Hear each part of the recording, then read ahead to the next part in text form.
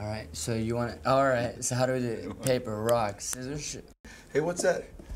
Bang! Oh! Come on, man, you're a boxer and you're a boxer and you go for that? That's a cheap shot, man.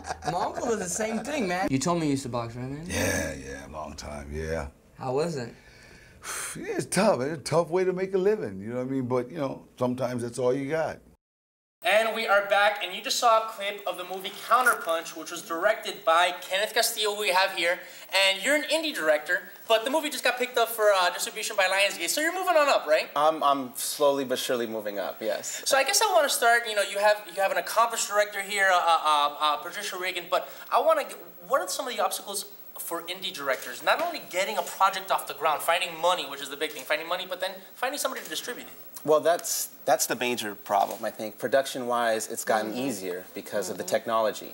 But you still have the issue of distribution, and once you get distribution, then you have the problem of marketing. Because it's great when you get distribution as a filmmaker, and then the distributor doesn't market it to the right audience or in the right way, and then it just kind of disappears, and you're kind of left with, you know, where's my movie that, you know, you worked so hard to get made and get distributed. So I think the issue now is distribution, you know, and what I always tell indie filmmakers is focus on distributors that are distributing your type or kind of movie, you know. But again, it's a balance. Are you going to do something that you want to do also? You're not just going to gear it towards a distributor. I do the type of movies that I do.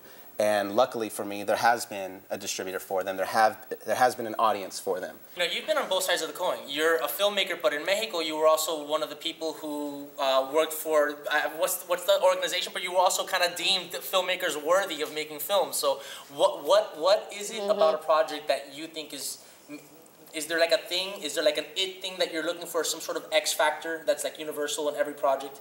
No? No, because no one ever knows what's going to work. The only thing that you can do is write a good story. You know, it all starts with the script, and you have to write really good scripts and then make a good movie with it. So that's all you have. There's no formula in movies. No one knows anything. Not even Harvey Weinstein knows what's going to work. You know, no one knows. But, you know, you say just write the script. I think there's a lot of writers out there going, but I've written a script. Now, how do I get that script in the hands of someone that can actually make a decision? How does that, I mean, how does that work, literally for someone just starting out? There's a ton of ways, you know, but if you have a good script, it'll get made. That is the hardest thing. And it's about showing it to people, having it people read, maybe getting it to a director, maybe getting it to an actor, maybe getting it to a producer.